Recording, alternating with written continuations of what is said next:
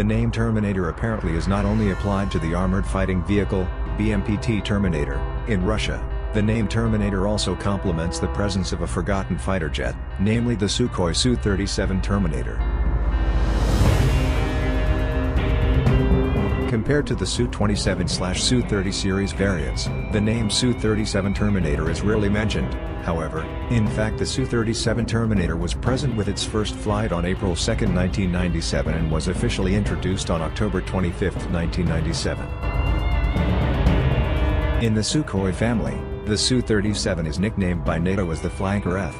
The Su-37 Terminator was designed by the Sukhoi Design Bureau as a technology demonstrator. One of its roles is to improve Su-27M, or Su-35, pilot control.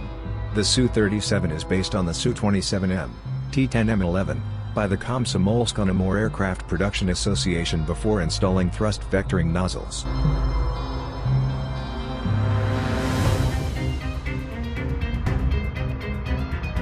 Apart from the addition of a thrust vectoring nozzle, the Su-37 is not much different in design from the canard-equipped Su-27M. Instead, engineers focused on the aircraft's avionics.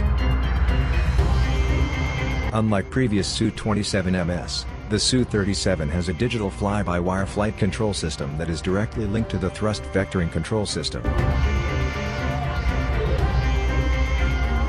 The weapons control system on the Su-37 Terminator has also been upgraded, as it includes the NO-11MBAR's phased array pulse Doppler radar that provides simultaneous air-to-air and air-to-ground target detection capabilities.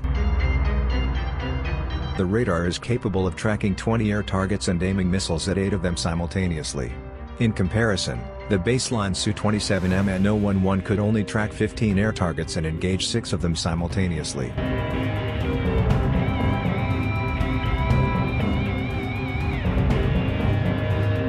Throughout the flight test program, the Su-37 demonstrated its supermaneuverability in the air, such as performing maneuvers such as a 360-degree somersault.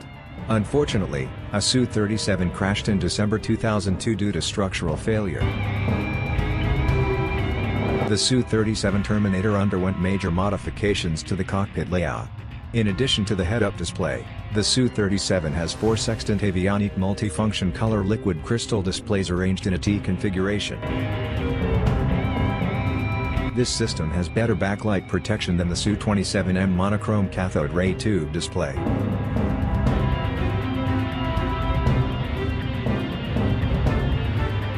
With thrust vectoring, the Su-37 Terminator is capable of displaying supermaneuverability, allowing pilots to develop new combat maneuvers and tactics, increasing its effectiveness in air combat.